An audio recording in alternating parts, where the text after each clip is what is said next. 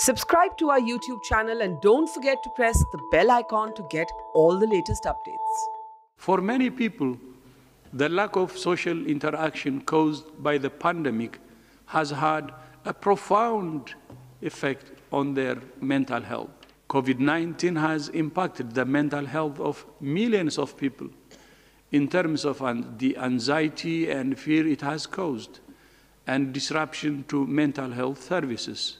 Mental health was already a neglected health issue globally.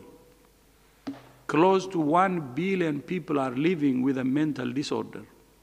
3 million people die every year from the harmful use of alcohol.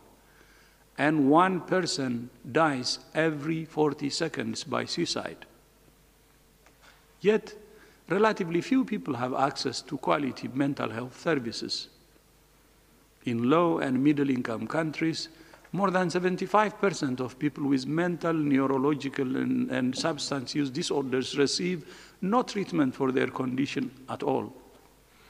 Stigma, discrimination, punitive legislation, and human rights abuses are still widespread. For this year's World Mental Health Day, WHO, together with our partner organizations, United for Global Mental Health and the World Federation for Mental Health, is calling for a massive scale-up in investments in mental health.